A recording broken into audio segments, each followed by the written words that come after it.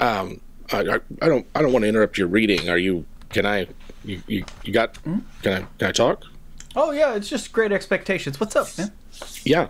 So I just gotta say, you know, I'm really loving what we've got going on so far. We've had a lot of great one-offs, and I'm like really looking forward to the future. What else we're able to accomplish, and I think it's time to take it to the next level. I've prepared you know, a little campaign, and I'm really hoping that you'll say yes. Getting engaged?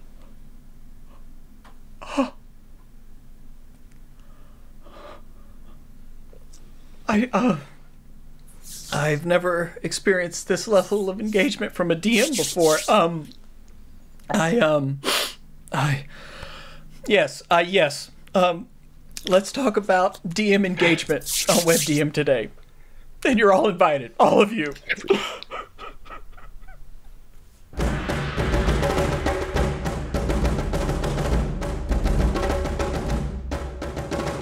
This episode is sponsored by Dungeon Fog, the online map maker and authoring tool for game masters. Save yourself hours of time, generate awesome maps of buildings, rooms, dungeons, and more with GM notes, and share, print, or export them with just a few clicks. They just got a big new update with duplicating and rotating rooms and levels, and dynamic lighting that passes through windows and doors, people. There's free, on-demand, and subscription access options, so go make a map today. Up your game in 2021 with Dungeon Fog. Link in the comments and description. All right, Jim. We get asked all the time about best ways to like foster player engagement and but also still maintaining player agency in the world. So Jim, why don't we let's run through this. Let's talk about player agency and engagement. Yeah. Where do you start? So I mean, to me, they're very reciprocal sort of topics, and right here at the top, before we get into it, there's a lot of facets to player engagement, and it's not necessarily that we're going to cover all of those, but we are going to talk about the ones that relate to agency as a generator of player engagement with the game, right? And so the reason why I think they're so reciprocal is because, like, agency in your game can really influence the ways in which you engage with it, the ways in which you like playing it. And so I'm looking at player agency as the ability to make meaningful choices that direct the course of that game. I think that's the strength of tabletop RPGs and central to encouraging players' engagement with that campaign, right? But you can exercise your agency on multiple tiers, or at least players can, right? There's at the campaign level, where they're selecting which scenarios they want to go on, what grand quests, things like that, whether they want that at all and just want something different. There's at the sort of middle level, the level of the scenario, the adventure. How do they approach this particular problem? How do they, go about working their way through it? Whether it's a, sort of a linear adventure and it's just a matter of pacing and how you approach the individual elements, or if it's something, more free form. And then at the lowest level, agency relates to like how you approach an individual encounter. Right? Are you allowed to just sort of do whatever you want? Are you limited in that? How tactical do you get if it's combat? Those kinds of things. And all of those affect how players see their, the choices that they make, the impact of them. It's this big, messy kind of topic, right? Like whether it's agency or engagement, the like. But DMs can do a lot to undermine the trust that it takes to get this thing going. Right, this mutually supported agency and engagement, and do a lot to undermine that trust. Well, yeah, like the old saying goes, you can lead a horse to water, but you can't make them drink, right? And so a DM, you can lead your players to the adventure, but how do you get them to drink deep the cup of adventure and and success? Obviously. I mean, obviously, like in engagement, to me, like engagement comes first. And I know, like, one of the ways that I try to foster engagement with players is you got to know your players. And I've recently, in my last few campaigns, started doing a survey. And that way, just on a base level, kind of around what I'm thinking, I can at least ask questions like, do you like this type of adventuring? Do you like that type? Do you like these scenarios versus that?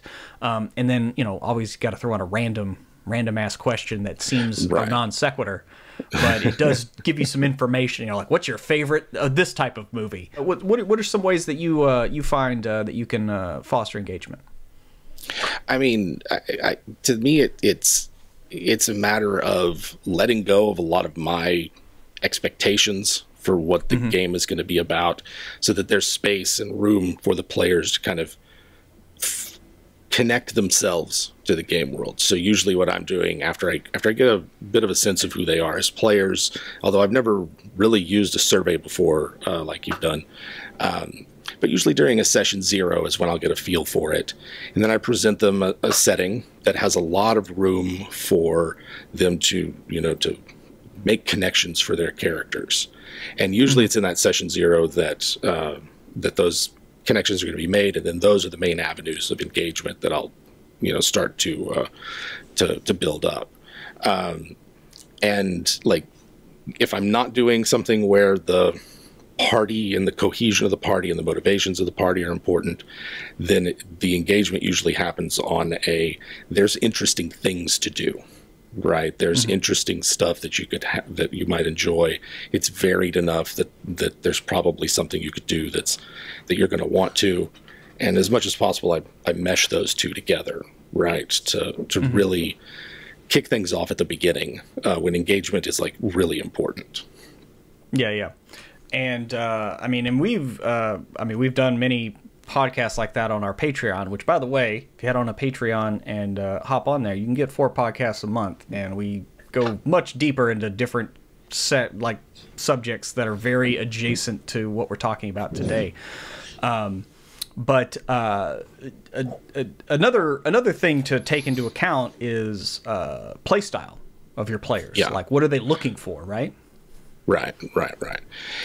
I think that understanding your players' play styles and helping them understand their own, is insofar as they want to, is lies at the heart of a lot of these issues of engagement and how much investment do the players have in a campaign. It really does feel like DMs have this yearning for their players to just go all in on whatever type of game that they're running, to completely match up with their expectations and to, immerse themselves in it as much as the DM is. And that's like understandable. And I certainly know that feeling. But it's also, it doesn't just happen. You've got to be able to talk to each other. You've got to be able to communicate about what you like, what you don't like, what you prefer, that kind of thing. And so finding out the players' play styles and finding out which play styles you like running games for best is really crucial to fostering engagement, because the game takes place at this level above the rule system, above the setting, above everything else. It's the interaction with people at the table. And so at this level of play, you're literally just like, well, what do you want to do? What is it that you like doing? And I think that's very, very important, getting to know their types. Oh, most definitely. Because if you have a bunch of like power gamers and like tacticians, and you just give them a bunch of like social encounters and exploration, it's gonna get bogged down, right? Having a perfect fit is less important than like knowing which ones are really not going to work for you. Because I think with player types, the assumption is like, well, I am a power gamer, I'm a narrativist, I'm a, whatever kind of gamer, that I'm always that and will always prefer that. And I don't know any player that describes, but I do know players who are like, yeah, this one style, it's not for me. We're just not going to have fun engaging with that. You don't need exact match. Everybody doesn't have to be on the same page, but the closer you are, the smoother these things are going to go, right? Yo, exactly. And a couple of things that can help with that. One of them is definitely pacing, because while you might not have a lot of action for those like action junkies, if you keep the whatever's happening moving quick, you can kind of, you know, it's a pseudo form of action. It ramps up the temperature enough that it feels that way, right? Yeah, certainly. And that includes just about any play style, I think. Certainly those who like really want the action, but even those who are sort of thinkers and take their time like I do, they don't want to take that much time. And so the way you pace a session, how you jump from spotlight to spotlight, how many players get roped into an individual scene, like understanding your group's preferences, how you handle the transitions yourself. You know, they could be too rapid that your brain just is like, where are we? I forget what's going on. And learning when to cut it, right? To me, that's the most crucial skill of pacing, especially when we're talking about individual scenes or moments where you're just focusing on one player. Knowing when to cut and shift focus, to me, that's the real fundamental skill for that. And so I like pausing on a question, right, of some kind. Like, you know, I'm in a role-playing a scene with player A, for instance, and they're trying to accomplish something. And what I want to do is I want to end on a question of whether that succeeded or not, right?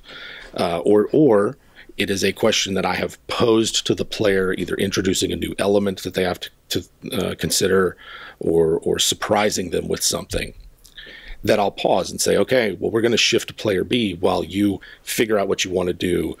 Tell me if this thing succeeded or not. You know, decide what you're going to do next, that kind of thing. Then I'm over here to player B, and we're talking back and forth. Is there some kind of question that needs to be answered? Something that we can put on pause at a dramatic moment, shift to C, and just keep doing that, learning how to keep your focus on that one thing, but to move on quickly. That's sort of best way that I've found to handle pacing. Oh, definitely. The pacing, because pacing and spotlight, those kind of go hand in hand. And being able to basically keep all those plates spinning, and when you have to like give another whirl to each plate as you go around the table, and that's the analogy I always think of when I have my players at the table is just like that's what you got to do as a DM, and learning to do that well is a tough skill. But once you feel it, like you know exactly, oh, that's what it feels like. You know. Yeah. And to me, all of this, both pacing and sort of like keeping the spotlight equitable and moving quickly, they apply to both like the individual sessions in which you're dealing with encounters and things players want to do, and they apply to the campaign as a whole, because sometimes what we're doing for these next few sessions really favors this one type of player and the character they've made, right? And so these other couple of players, maybe they're not the focus of the campaign right now, and it's been that way for a few sessions. And for a while, they're going to be okay with that, depending on their play style, right? How long that is. But at some point, you want to shift things over to them. Okay, what is it that you want to do? Let's tie up this loose end with yours, or that there's that thing you've been telling me you want to do for a while now. I figured out how we're going to approach that. Let's play through it. So we're talking both like the individual level during a session and in the campaign level.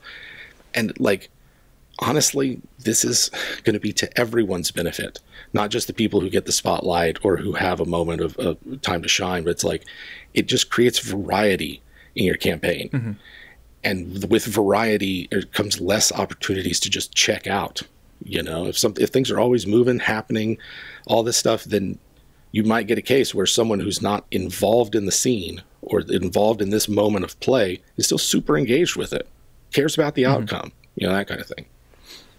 Oh, most definitely. And that, and fostering that kind of engagement with the players really can make your campaign on the long haul that much more engaging, even if like, say you're doing some type of campaign that a couple of players, it's not their bag, right? Right. But if you give them enough spotlight and everything else, you know, what kind of campaign you're running starts to not matter as much.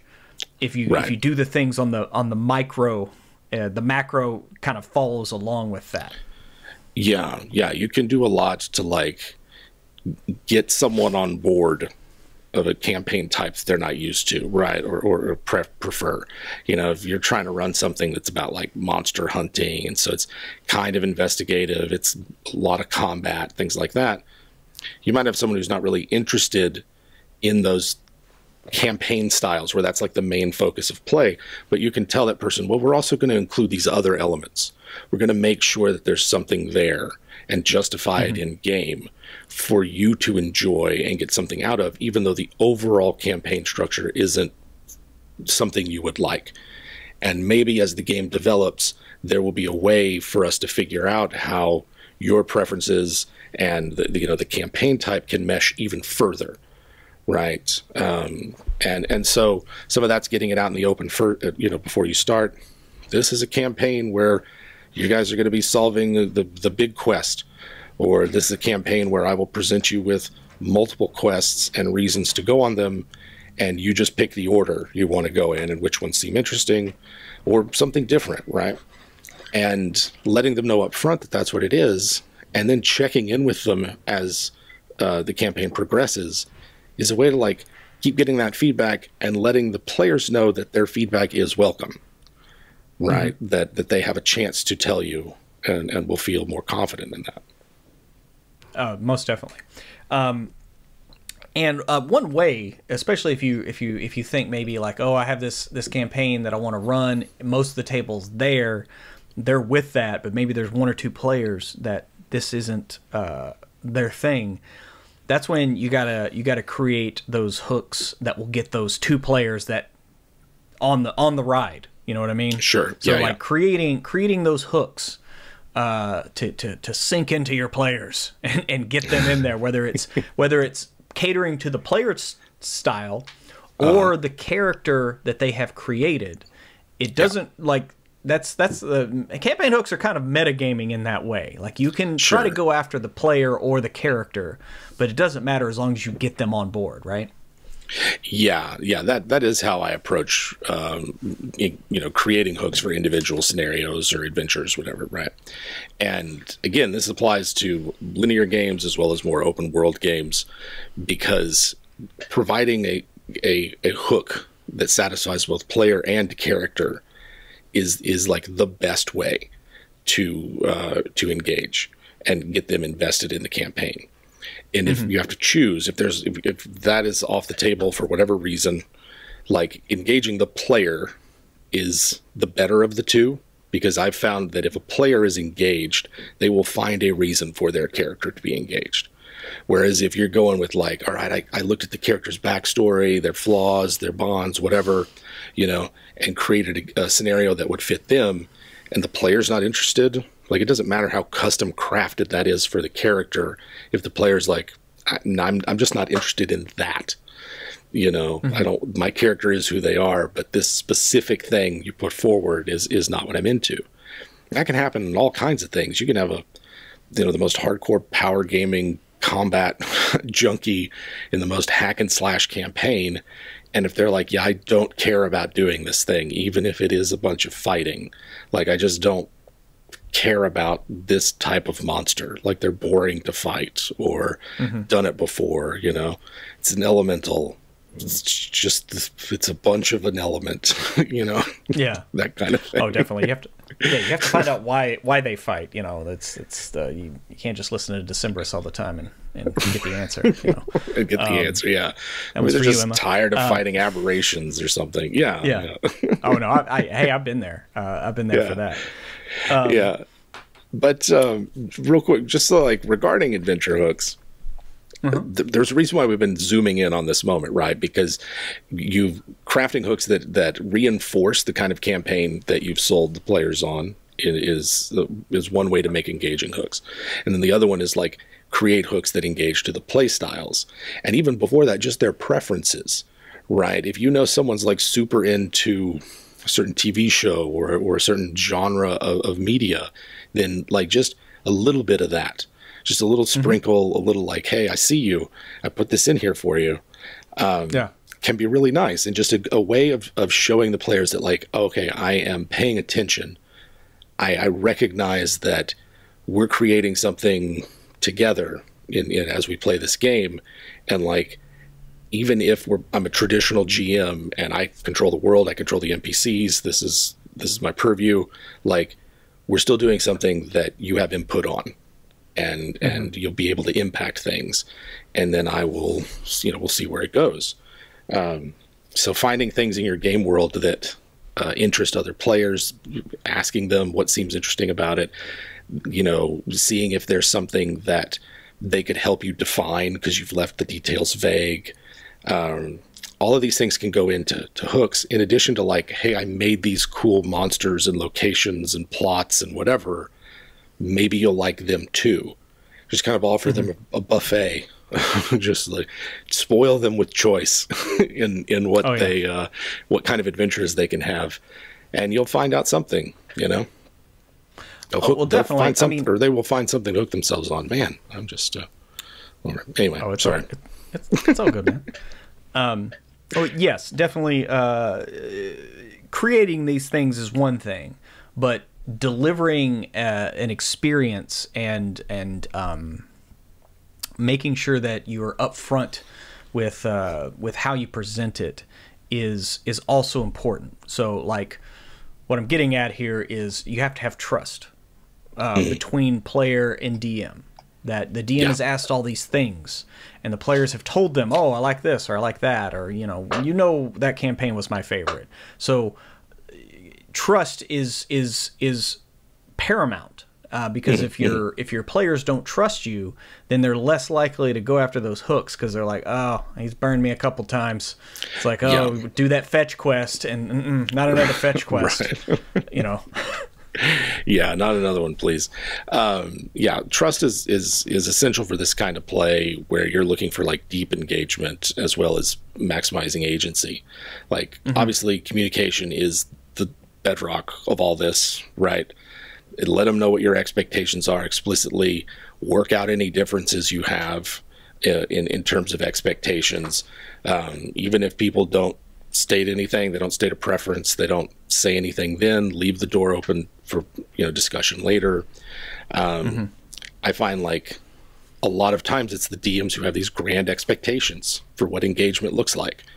And if a player's quiet, if a player is distracted, that DMs seem to like take that as a huge problem, and it might be for the dungeon master, right? But that's choice. You could recalibrate your expectations, which is kind of what we're asking you to do. But it's also like that player might be distracted for some other reason than they're not into your game, or they could just be quiet, and they don't need as much spotlight time or directed attention as other players might, or as the DM might feel that they need to give. And so, it's easy to say, get to know your players, play with them a long time. Not everybody has that luxury, but you can ask. You can say, hey, it's been a while since I had your attention, quiet player. Is there anything you'd like to do? I just want to make sure that, that you get a chance. Right. Yeah, there's nothing wrong with asking, and I think it reinforces that role of GM as primarily a communicator, right? That's what they do, is they communicate. And even once you start playing, the clarity and consistency of your communication, as we kind of described in our descriptions video, is important, because if things just change a lot, if the descriptions of things, if the qualities of things change, then how are the players going to have the trust that they're making a decision based on relevant information?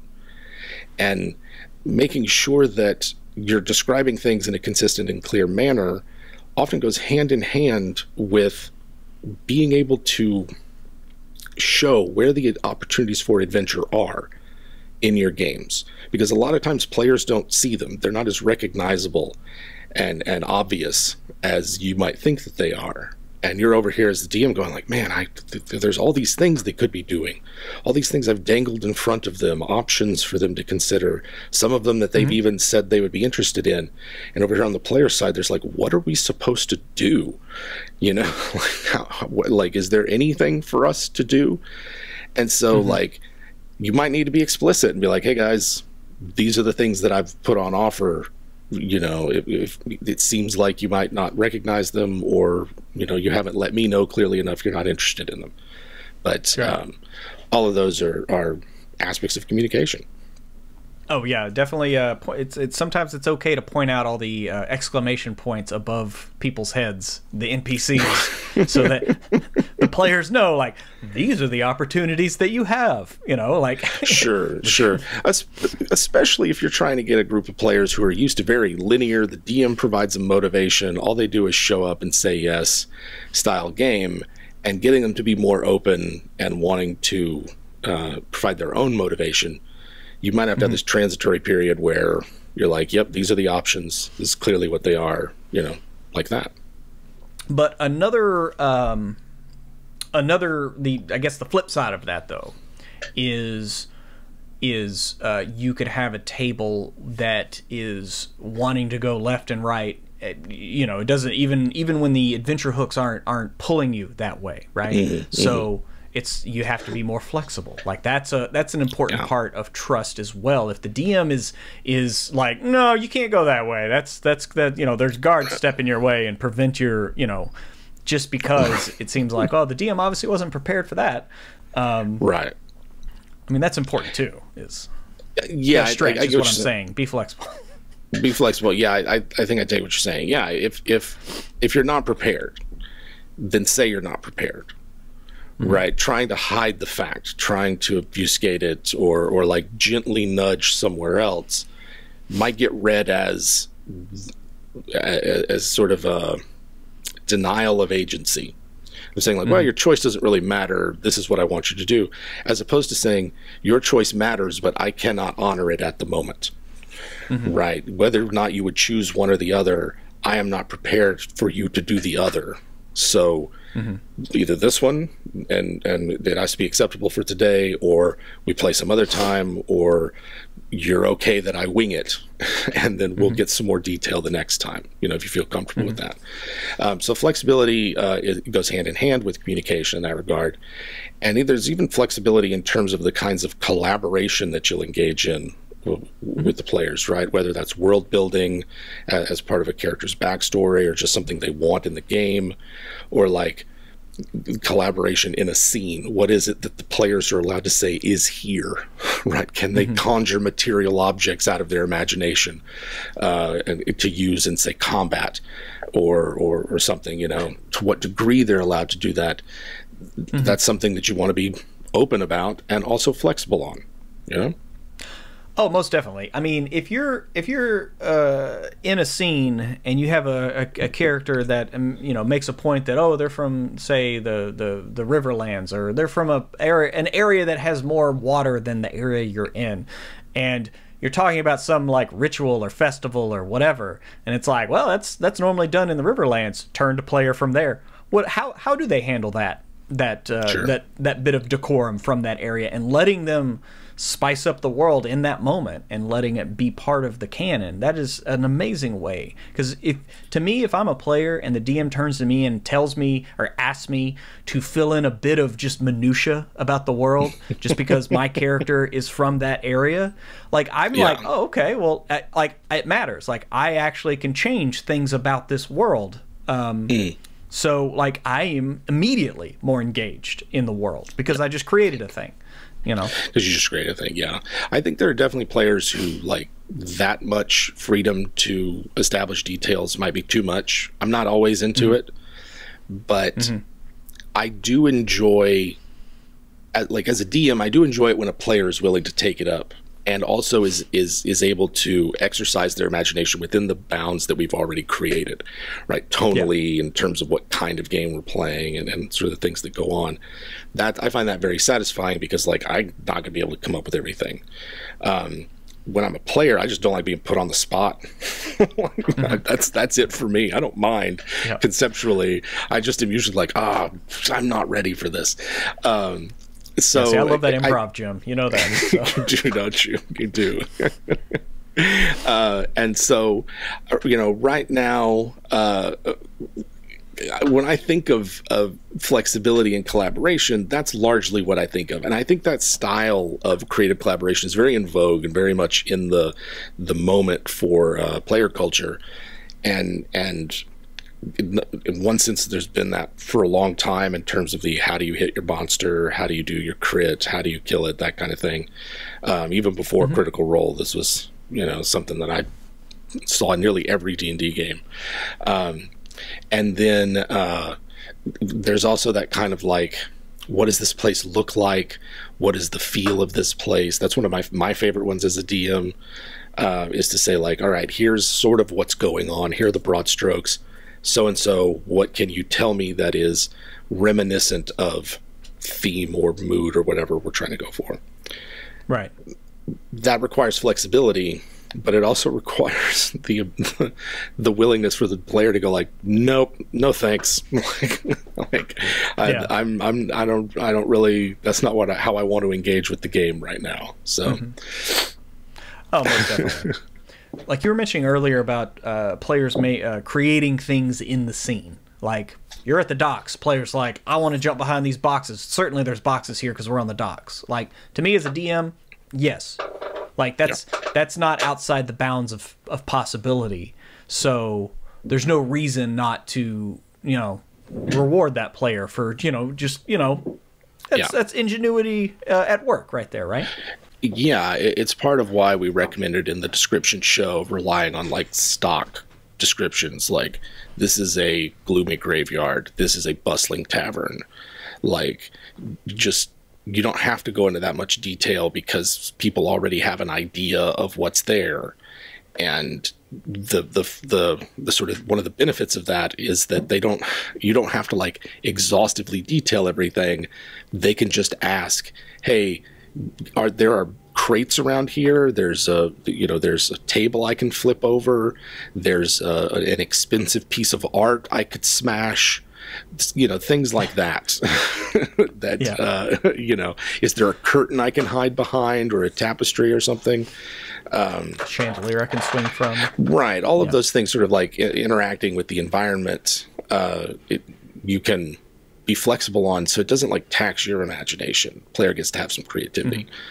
That's not the only way that players can have an impact that requires some flexibility from the DM. Like there's the narrative impact in the sense of like describing things and sort of setting the scene, but there's also like the impact of their choices, flexibility when they want to go left and you thought they were going to go right, the ability to roll with the punches of play, as it were, and accept that like for this game to have any kind of meaning or resonance with the players, on some level they have to see the impact of their choices in play and understand that their characters are center stage. Even if they're not the heroes of the world, they are the protagonists of this thing we're creating, this unfolding story, and that's important, that they're not negated.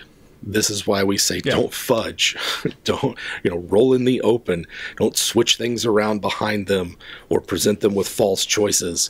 Like this is where the rubber meets the road in terms of the players try something, and if the response is that didn't matter, it didn't change anything, then you're sending the signal over and over and over again that it doesn't really matter what they do.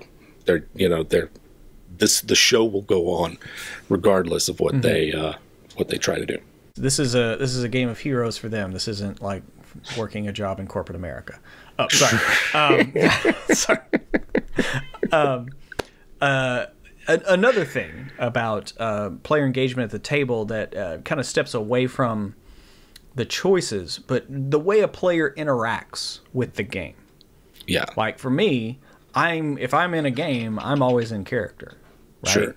If I don't, I'll be like, hey, Jim, whatever. But other than that, like I'm in character. A lot of people aren't like that. Yeah. Right? Yeah, I'm not. I switch between actor, author, and director. The sort of like stances of approach to your character all the time, and usually precede an in character moment with an out of character sort of statement of intent or a bit of like stage direction or description. Like my character does this flourish and then launches into this kind of speech. At which point I switch into in character and. Like, I understand that that's confusing. Like, I've been at the table when people are like, who are we talking to?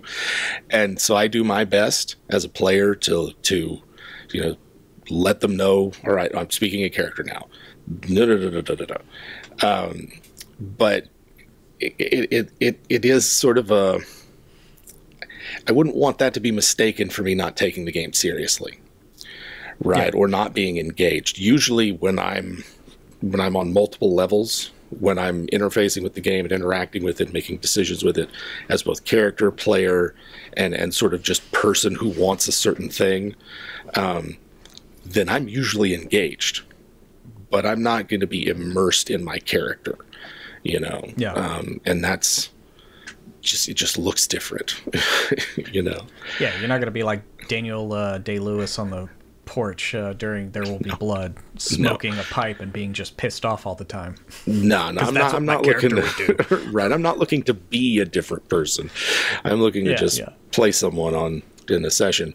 The converse of that is I have GM'd for games where there's somebody at the table who's always speaking in character and yet could care less about what's going on. And those are very frustrating moments because I've had at least one where they refused under any circumstances to address me IRL and would not stop answering as if they were in character. It's just like, that was one of the last, it was like the second to the last time I played with them. It was just like, no, man, we're people here. You're not an elf. You're not really a druid. That kind of thing. Come on.